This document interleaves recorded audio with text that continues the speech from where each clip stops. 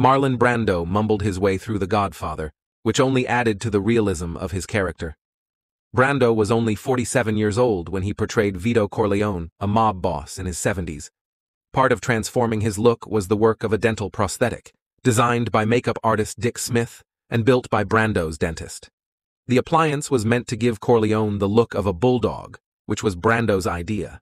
The steel and resin contraption certainly looks uncomfortable. It must have been real drag to wear it all day, every day during the filming of The Godfather.